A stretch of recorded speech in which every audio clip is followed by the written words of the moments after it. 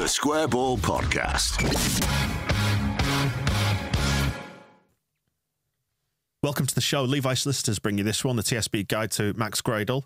Dan here with Michael and with Rob as we offer you 10% discount on your legal fees. levisolicitors.co.uk/the square ball. We're going to get onto Max Gradel's professional negligence against Bristol in a bit. Was there some dispute resolution involved? Was that the role of Beckford and Doyle? I'm not sure exactly who was trying to resolve that at the time. But that's definitely an advert. And if the owner of a business was asset stripping and just selling off anything that wasn't nailed down, could they deal with that probably? Maybe help. Let's assume so, shall we? Let's assume so. levisolicitors.co.uk/the square ball. Max Gradel is the subject today. This one coming out on the day that his Ivory Coast, the Côte d'Ivoire, are playing a friendly in Lens.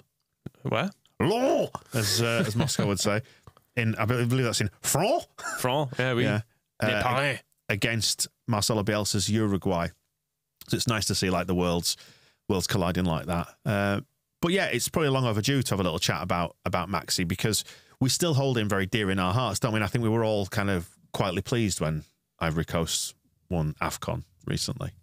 Max Gradel will be one of your sort of childhood heroes almost, wasn't he, Rob? Given your age? Yeah, he was part of that team that was very lovable, and it was subsequently completely heartbreaking to see it just sold off very cheaply. But yeah, while it was there, it was very, very fun, and Max Gradel was a big part of that. So he signed, it was initially on loan, wasn't it? 1 month loan, October 2009. And he came from being this kind of player just milling around in Leicester's reserves or whatever to being this amazing flair player who we all loved and we all wanted to keep. And for whatever reason, Leicester let us. Yeah, I mean, he played for them, and it was Nigel Pearson in charge, I think, at the time. And he'd had a decent number of games for him, but they obviously just didn't rate him particularly highly. And I think it's probably also fair to say that when he did arrive at Leeds on loan, most people went, "Who?" Because we did have quite a few loan players around this time. It was during the era of the emergency loan window, which was not an emergency at all. It was just a way of getting people. Yeah. Or outside of transfer windows, but he signed on the same day as Sam Vokes, who people had heard of, and so the two of them went straight into the squad. But it was not announced, as far as I'm aware. I think it was just kind of happened. You sort of turned up at Ellen Road, and it was like, who's on the bench? Oh, yeah, new people. Well, so was that part of the allure when it came to Gradel? Do you think the fact that he went from this position of obscurity and was just dropped into the team to making an instant impact, and that shouldn't happen? And you think that as soon as he makes the instant impact, Leicester are going to go, "Oh, well, you can't have him. We're going to keep him." You kind of forget how bad a lot of those games in League One were, where it could just be essentially 90 minutes of head tennis in the centre circle. I seem to remember going to Ellen Road, and that was kind of the case a few times, whereas he would, well, quite often come off the bench, I guess, and was just immediately quick and exciting. And it was like, why is this guy? It was like that whenever a really good player turned up at Leeds, you're like, why is he playing for us at this level? But he was basically playing for us because he was good mates with Paddy Kisnorbo, and it was Kisnorbo who convinced Grayson to sign him. Grayson wasn't interested, hadn't made an approach to Leicester, and Gradel just kept pestering Kisnorbo, who kept pestering Grayson, and eventually was like, fine, we'll have a look at him for a month, I guess. I never knew that, you know.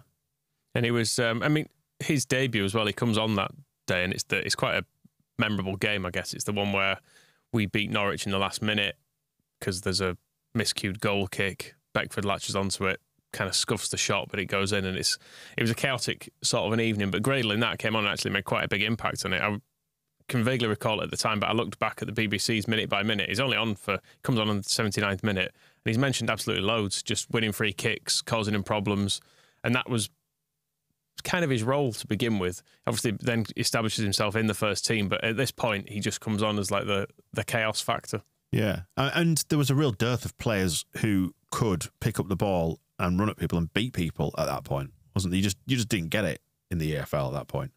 Not to that extent anyway. Yeah, I suppose he was a different type of player to Snoddy, wasn't he, at the time? Snoddy, I guess you would never call quick, but they sort of played in tandem very, very nicely.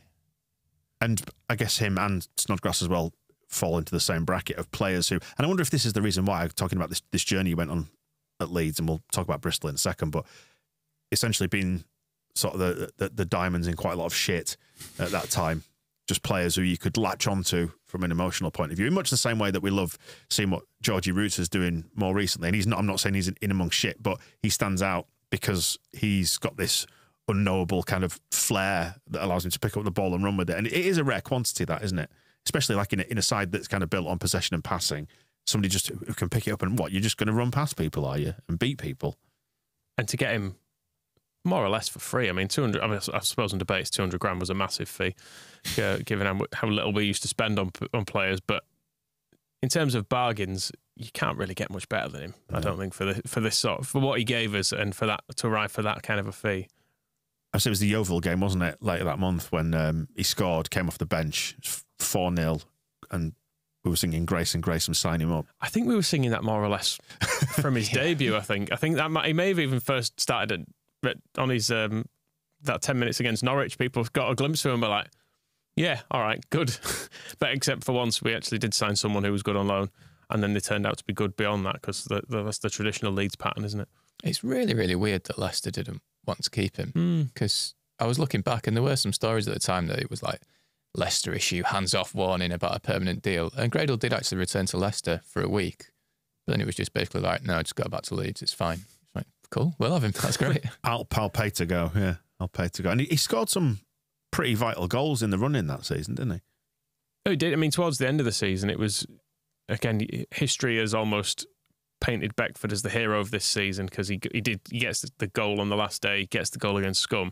But in between those two things, he's out of the team. People are criticising him quite a lot. He's requested a transfer around the turn of the year. So there's a lot of difficulty in that period. And Gradel, who's been brought in as a winger, ends up playing as a striker, and he's I suppose the catalyst for getting us back on track after we have that horrible bit where we lose 4 in a row and it looks like we're completely Leedsing it in. Richard Naylor scores a couple as we win down at Yeovil, and then Gradel's in the team, and he then has a little run of goals, and it gets us back on track to the point where we do get to the final day, and it's in our hands, and it's dead simple, and we just need to beat Bristol, and for nothing insane to happen, and we will finally be promoted. And in terms of the promotion, we don't need to repeat necessarily go into that much detail about what happened against Bristol, but nuts that, wasn't it? He completely lost his shit. But given that we did do it in the end, and from, like, for example, we did the promotion summer special, didn't we? Talking about this, and got the oral history from it. And knowing that he was basically in the dressing room, hiding under the benches, crying because he thought he'd completely blown it. Yeah, it was Andy Hughes who told that story. And it's funny how, because me and Moscow did those interviews, everyone sort of remembers it a little bit differently. Like, Andy Hughes was a bit like, no, he knew he'd let us down, but we knew it was sort of time to stick together and everything. And I think I chatted to Simon Grace, and he was like, yeah, I got in at half time and it was fucking mayhem. It was like everyone was just arguing, trying to kill Max. And it's like, yeah. But he'd obviously knew what a fuck up it was, and he did subsequently say that's why he played like a crazy man the following year, because he knew he had a lot of making up to do. Albeit at full time, he looked like he didn't have a care in the world. He was just dancing around the pitch, wasn't he? It's interesting that he felt like he had sort of an emotional debt to us in that regard. The thing is with Gradel, he did have a bit of madness in him at this point. I don't think anyone thought he had this much madness in him, but it obviously got to him quite a bit, and it's weird, in the stadium that day, people were annoyed at the ref rather than Gradel, is the way I remember it. For not letting him run amok. He was sent off for a kind of an off-the-ball thing, wasn't he? It was like an off-the-ball stamp, and in the ground, the consensus was that it was probably an AFL conspiracy. Having watched it back, I mean, he doesn't do much, does he? No, it was Daniel Jones, wasn't it? Yes. The Bristol Rovers player who kind of wound him up and made a meal of it, but it was Grayson, as they were walking off at half-time, found himself next to Daniel Jones and just says, good luck getting off this pitch if we don't go off. Which was a masterstroke as well. If you watch the full-time whistle on that one, which I think he's still doing the rounds on YouTube or whatever, he has come over to the wrong side of the pitch, because I think he was the full-back on the far side, wasn't he? So he should have been the left-back, he was on the right side, or vice versa. He's basically got 1 foot down the tunnel as injury time's being played. Yeah. But, it's one of those that you look back and you go, it probably is a red card. But also, let him off. He's Max Gradel. He's only young. I'm going up. Be nice. Let him stay on the pitch for the promotion party. But yeah, he was like a man possessed in that second season, wasn't he? Completely just optimum Max Gradel, which unfortunately then makes him attractive for Ken Bates, seeing the pound signs. Yeah, I mean, you say he was great last season once he gets in the team, because he's obviously suspended for the start of that season, which makes it a little bit difficult for us to get going. And I was looking back at this, I kind of forget how badly we started that season. There were some awful games in it before Gradel really kind of gets into gear. Like we've managed to lose at 5-2 at Barnsley. We've lost 4-6 against Preston. We've been done 4-0. Was that the John Parkin game? Yeah, been done 4-0 by Cardiff. So, and we're mid-table, and it feels like we're not going to go down, but it feels like we're just going to be, have a steady mid-table season as a newly promoted team. Do you know what? It's looking back on it as you described this, and it's not that long ago. It's within living memory. It feels like a lifetime ago. Everything pre-Bielsa feels like a lifetime ago anyway, but you forget how much of a grind the Championship is when you're coming in from the League One route. Even seeing the attendance against Norwich, because Norwich was the first game. Were our promotion. Yeah, Gradel's first game. They won the league, didn't they, that year? They were promotion rivals, but under 20,000 there. Right. You just think, God, we'd so easily sell that out now. Yeah. But just at the time, there was. I mean, football's changed, and obviously the scale of ambition has changed, hasn't it? We've been in the Premier League, and Bielsa sort of reignited all that kind of thing. But yeah, it goes to show how much Bates had poisoned the well, doesn't it? I mean, yeah, the team at that time, once it crystallised anyway, it was such a fun team that Gradel was a massive part of. That forward line of Becchio, Snodgrass, Howson, Gradel. It was just kind of, for a period anyway, for a few months, it did just run riot through the league, and you did think, could this actually happen?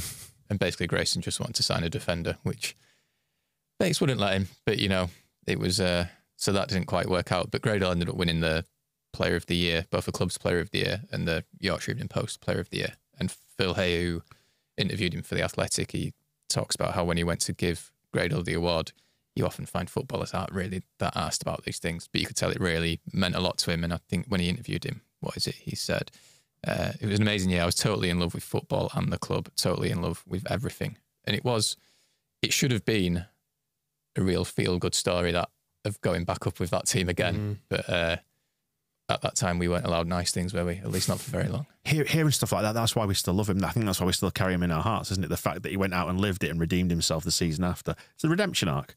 Yeah, and it was a fun period. I know that the season kind of started badly, ended badly, but there was a bit in the middle, which maybe is what you kind of hope for, is just like a bit of a season at least where you can dream a little bit and be like, I think this might happen. Like, there's a very real chance we're going to go up, we're going to just bounce up again here. Well, and it's him as well. It's him that scores the 2 goals against Warnock's QPR just before Christmas, who QPR ended up walking away with the league, really. But Gradel scores twice, we win 2-0, and we're second going into Christmas. And you think, bloody hell, we're in a real chance here with a really good, fun team. Yeah, I mean, there's a bit, we lose once in 4 months in the middle of that, having started badly. We lose at Cardiff because that's what happened. That's just what used to happen. I feel like are we kind of beyond that now? I feel like we've managed to break that, haven't we? We've broken a lot of these jinxes and curses, haven't we? It feels but like for years it was like, oh yeah, we'll lose at Cardiff because O'Leary's team lost there, so for some reason we have to just keep doing it. I don't know why it seems to be it's like a permanent curse on the kingdom, isn't it? I know Rob Earnshaw's not playing for him anymore, but he'll probably do well. Yeah. Probably beat Ian Hart for pace. Kumas will be hovering somewhere around watching in the stands. Kavanagh there to with his grey head ready to score. But yeah, that run of thinking like, bloody hell, we're going to do this, but then we turns out we're not that good at defending. Yeah, and the problem which we kind of knew all along. And I was saying, touching on the point I made before, the problem with not going up then is that we can't have nice things at Leeds because, I mean, as we know, the reality of being in the Championship now is you have to sell to survive to try and balance the books, don't you? Because the tightness of FFP and PNS, whatever it is, that it feels like the EFL is trying to get its house in order in that regard. Far from a perfect system, but that's the reality of being there. Whereas it always felt like you could kind of cling on to these better players back in this era. I think that's one of the key differences between then and now, and to see all the good players just gradually drift away and be sold to pay for whatever shite Bates needed to pay for. We didn't cling for long, did we? I think it was an era of we happened to strike upon a good side that we'd not paid any money for, and the sensible thing to do would have been we didn't pay really anything for Snodgrass, for Gradel, for Becchio. This is a a rare opportunity to just put a few players around him and go up on the cheap. On the cheap turned out to be, even cheaper than that. Turned out to be optimistic, because actually we went, well, all of a sudden, I think Phil still told this tale of Snodgrass going in and them saying, "Oh, we see you as a £7 million player or whatever. We're not going to let you go for less." And he was like, "Well, do you fancy paying me like I'm a £7 million player then?" And they were like, "Oh, no, we don't. That doesn't work that way. We just want you as an asset more than anything." See, now you said that, I immediately pictured Sean Harvey, which has immediately drawn my mind onto the Wrexham documentary and how furious I feel every time I see his face on that. I've still not watched that, but for that reason, his presence on it can't make it good. There needs to be some sort of an expose on Sean Harvey and all of his dreadful deeds across the years, doing Bates' dirty work for him. But anyway, so as we know, it was sold. It was right at the end of the window, wasn't it? It's about £2.5 million or so it was reported. It was a classic Bates move, wasn't it? Final day of the window and all that. Well, yeah, Bates had earlier said that, well, Grayson said he wasn't for sale. Bates said, "We have no intention of selling our top players unless the offer is so ridiculous it will enable Simon to strengthen his team in many other ways." So then we waited until the end of the window, sold him. It was probably quite cheaply at the time for £2.5 million. And then, Bates later claimed that he'd been screwed by the agent and the exchange rate. So we actually had no money to spend on the team, which is like, nice one, Ken. That was a very familiar story again. Yeah, the way Bates managed to explain it, it would have, it's also not true because it was Bates telling this story. Yeah. But you kind of heard the explanation and went, well, why don't we just keep him for the rest of the season then? Given we appear to have made no money off this deal. He was like, well, the exchange rates and the agents have been there for a couple of it. Remo Nunes now. Very good player. Just as good. But yeah, this was when we entered the era of good player leaves, Freebie comes in to replace him, and lo and behold, the team gets worse as a result. What did he do after Leeds? There's the question then. Nothing at all. No. But again, we've all loosely kept in touch with him and gone, we like him, don't we? And it's an interesting thing. It's an intangible thing when a player captures the heart like they do at Leeds. And so we've got the reasons there for why that happened. It's the crucial goals at the crucial time, the redemption arc and all that. I feel like as well, that era of player, there was a bit of people leaving and you went, yeah, you do right, mate, get out. Save yourself. You're almost, there's a certain amount of martyring these players, isn't there? Like when Snoddy left, you're like, yeah, I get it. Yeah, it's fine. I hope you do well because you deserve better than this. You deserve to play in a team with some ambition rather than, with Mika Varanen. which sounds like I'm slagging off him, but he was just one of those players who we brought in as like, oh, they seem to be available and might be all right. We'll just try him. And Maxi went off to Saint-Etienne.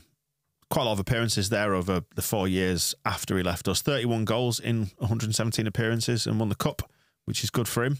And then there can't have been anybody who didn't see this news when you saw that he joined Bournemouth for like £7 million and you went, that's not right, is it? It's not fair.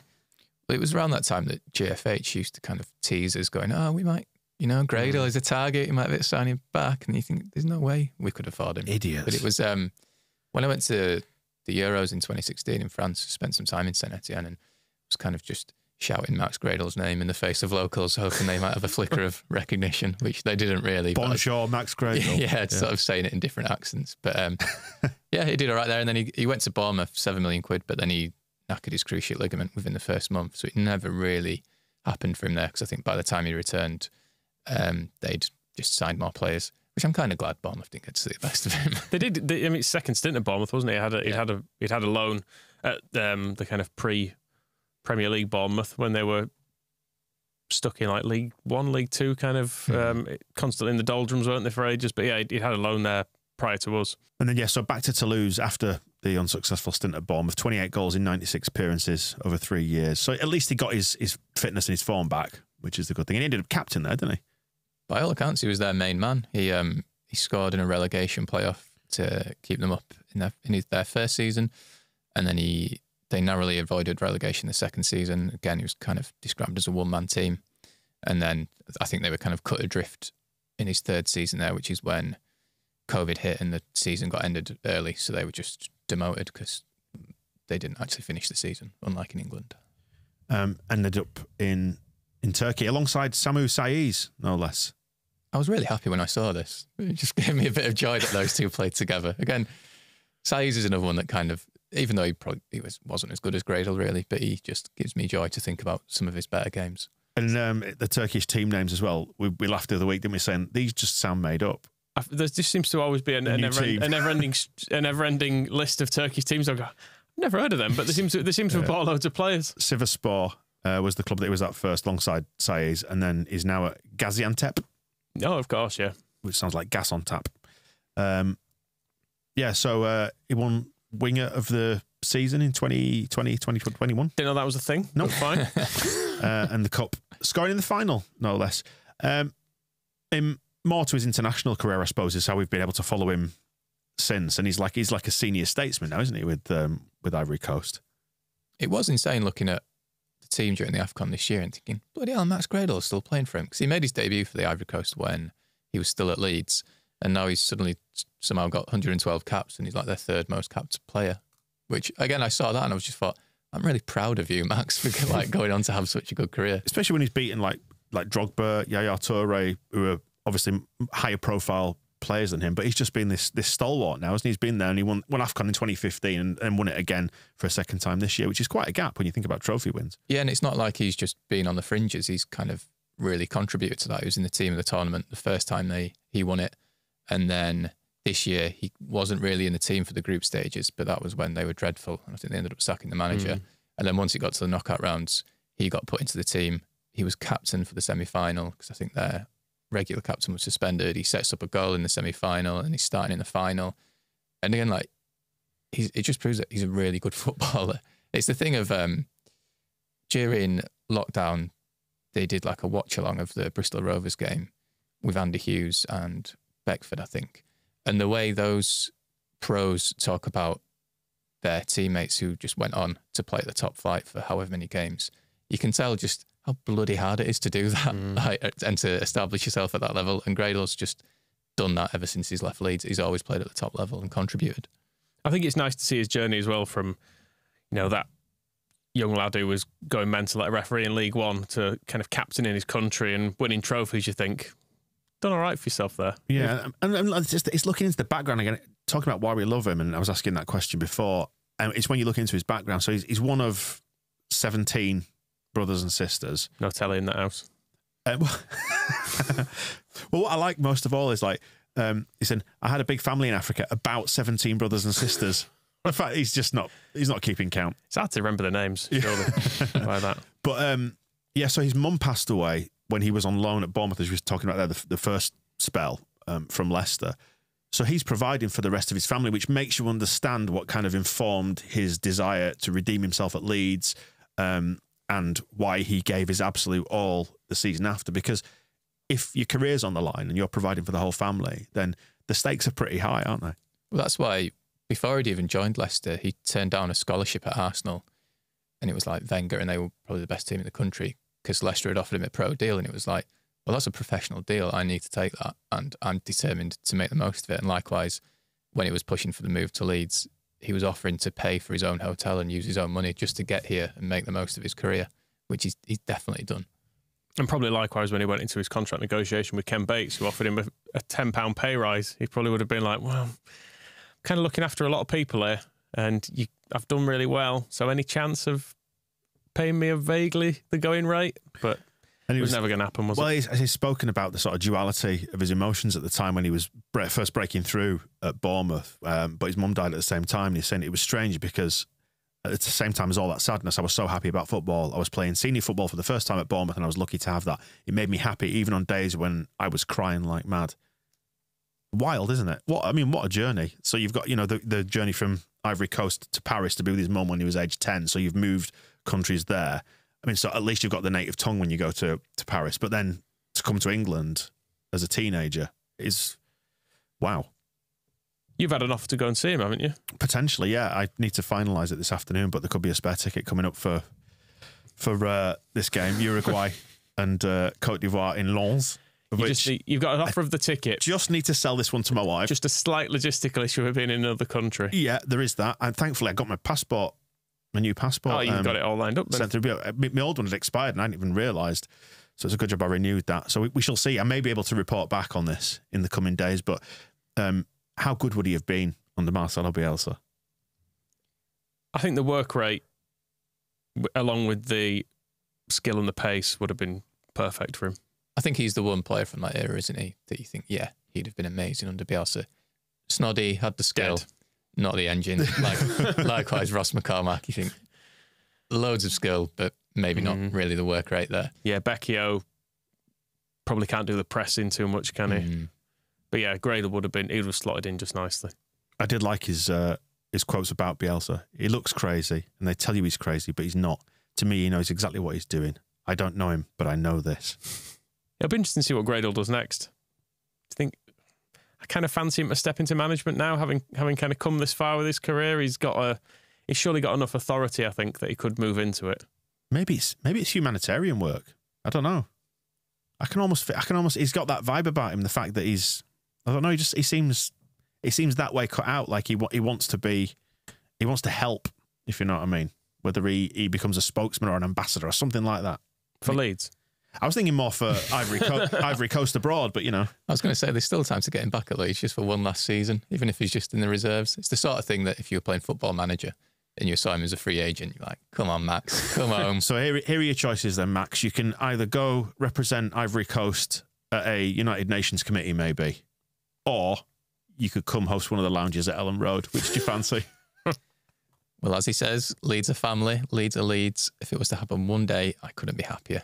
So come on, let's make him happy. The Square Ball Podcast.